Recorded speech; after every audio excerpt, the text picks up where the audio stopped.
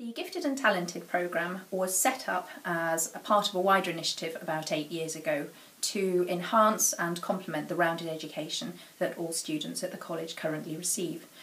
There are sports academies, tennis, swimming, rugby, etc., but it was felt that the Gifted and Talented programme should be developed to respond specifically to the academic needs of bright students.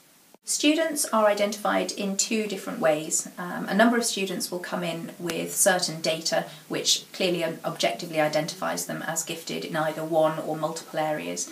But we also increasingly, as they come through the school, rely on teacher recommendation because as the professionals they're able to see where a student is excelling and is working beyond their level in their particular subject.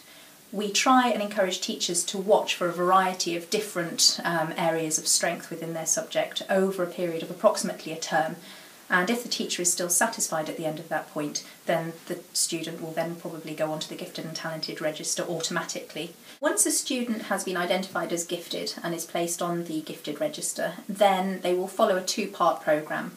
They will follow an extension programme which is very much subject-led and is organised by their teacher or teachers if they're talented in multiple disciplines. And they'll also follow an enrichment programme throughout the year which is closely monitored by me.